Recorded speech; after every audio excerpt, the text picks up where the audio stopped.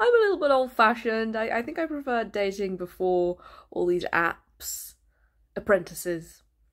I know men hate this, but I do prefer taller men. I'm sorry, that's just what I like, you know. Ideally about 5'3", but 5'1", I can take that. I think we're ready to order, yeah. Can I get the pickled oysters to start, and then the fruit and fish tart, and then for dessert, can I just, can we share a big block of marzipan? Yeah. Yeah, 2 forks, please. Oh, forks haven't been invented. 2 spoons, please. Sorry. Yeah, I don't really go for speed dating, but at the moment I've got the sweating sickness, so I'm probably going to be dead by tomorrow, so I just like to speed things up.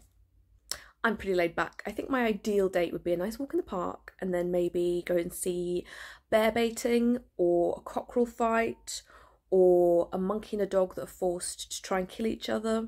Just like laid back Sunday vibes. I did go on a date with Henry VIII once and it was fine, but he kept saying I had a really nice neck. Yeah, it made me really uncomfortable, so cover it up now. Yeah, I am a Catholic actually. I don't really say that on the first date, because in the past a lot of guys have tried to have me arrested for high treason. Or we could go to this really fancy new place called New World Food. They just do potatoes. I know it's a bit edgy, but I'm really sick of like everyday food. You know, I'm just eating oysters constantly and it's like, yawn. Do I want children? I don't really know if I've got a choice. I mean, I don't have a choice. That's literally all society expects of me.